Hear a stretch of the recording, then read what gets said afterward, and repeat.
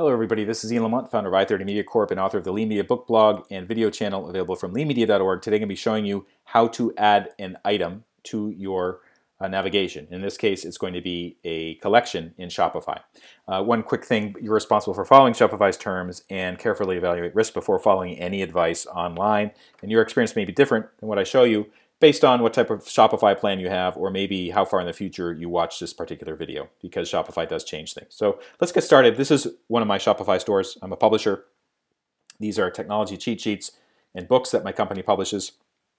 And what I want to do is I have a navigation up here.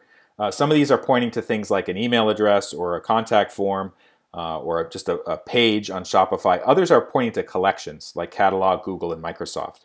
So this is one collection, Microsoft. If I click on this, it shows all my Microsoft cheat sheets and some books. And then if I click on this one up here on the navigation, it goes to the Google one, which is this kind of the same type of deal. I want to add another item to the navigation up here called New. It's a collection that has some new products. I just want to highlight that in the navigation. Here's how to do it. So go to your Shopify interface. And collections is under products, but actually we don't want to go there. We don't want to go to collections because we already have the collection. What we want to do is we want to go to online store and then navigation. And a quick reminder, sometimes in Shopify, if you have a special custom theme or you've done some other customizations, things may look a bit different for you. So I have two menus here. I have the main menu, that's at the top, and the footer menu, which is at the bottom. I'll just quickly show you the footer menu. This is the main menu at the top. This is the footer menu down here. So we want to add another item up here, a collection called New. So I'm just going to click on Main Menu, and here are the items, the menu items. Down here, Add Menu Item. Click on that, and then give it a name. So actually, what I'm going to do is actually look for it first. So Collections, and I'm going to just scroll through them until I find the one I want. Here it is, New, and it automatically gives the name. It's worth noting you can edit this a little bit. So I can just say New Items. Or I can say New! Exclamation point. So let's add that. And then be sure you click Save. If you don't click Save, it won't work. Menu saved. So let's go take a look at our masterpiece.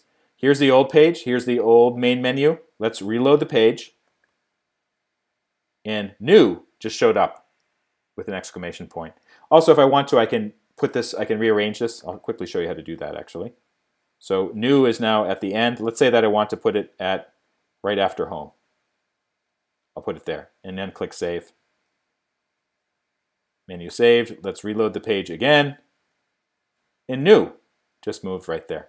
For more information on how to get the most out of Shopify, go to leanmedia.org and click on the video link in my YouTube channel.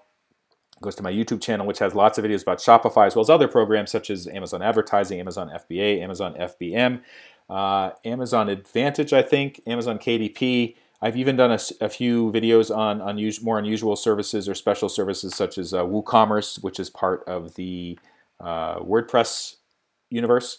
But anyways, I release new videos at least once per month, oftentimes once per week.